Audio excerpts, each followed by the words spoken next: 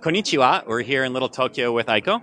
Yay! And I wanted to ask Aiko how to curse in Japanese.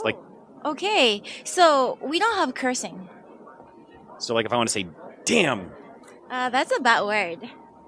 So you can't teach me any curse words in Japanese. We don't really have, for TV, we don't really have censorship, so there's not many words we don't supposed to say, like here, no regulations, and if you hit your toes on the furniture, you just hold it in and cry inside.